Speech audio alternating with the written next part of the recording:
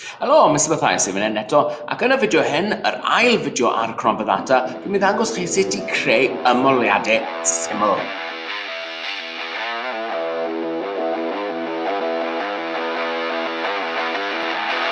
Yn y fideo yma, dwi'n dangos chi sut i creu ymholiad syml. Nawr, os chi'n gweld, mae'r gwybodaeth i gyd gyda ni yn y tabl fan hyn, a gobeithio os mae'r fideo yn mynd yn fyw, bydd yr enwau hyn i gyd wedi cael i blanco mas, so ni ddim yn gallu gweld data personol pobl. Nawr, beth mae angen i ni gwneud ydy gwasgu'r tab create ar y top fan hyn. Ar ôl gwasgu create, mae angen i ni gwasgu query design. Nawr, chi'n gweld fan hyn, mae'r tabl sydd gyda ni'n dod lan fan hyn, a beth mae angen i ni gwasgu ydy add a close. Nawr, yn y colofn cyntaf, so ni'n gallu dangos y data i gyd, ni'n dewis yr un gyda'r seren, a wneud yn siŵr bod y tic gyda ni yn y bocs. Yn yr ail golofn, ni'n dewis pa data ni sy'n chwilio dan. Ac yn y enghraifft yma, ni'n dewis llys. Nawr, yn y criteria, mae angen teipio mewn beth ni'n chwilio amdano.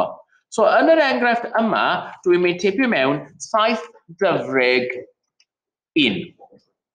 Nawr, i wneud yn siŵr bod yn gweithio, gallai gwared o'r tic yna hefyd, i wneud siŵr bod yn gweithio, dwi'n gallu gwasgu bwtwm run ar y top, ac chi'n gweld pawb o 7.1 yn y top fan hyn. Nawr, ar ôl i ni gorffen, ni'n gallu gwasgu'r croes, ond mae'n bwysig iawn bod ni'n arbed o dan enw cywir. A'r enw cywir tro yma ydy llys yn hafalu 7.1. Nawr, ar ôl gwneud hwnna, gallwn ni clicio ar yr ymholiadau ar yr ochr, so 7.1, a gallwn ni gweld yr ymholiad yma.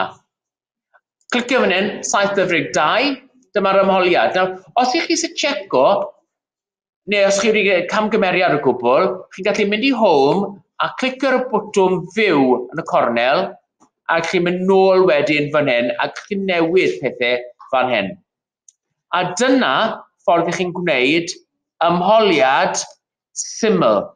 Nawr, beth mae angen i chi gwneud wedyn ydy mynd nôl a creu'r ymholiadau syml yma i gyd sydd ar y rhestr. Nawr, yn y fideo nesaf, byddai'n dangos chi sut i'n gwneud ymholiadau cymhleth.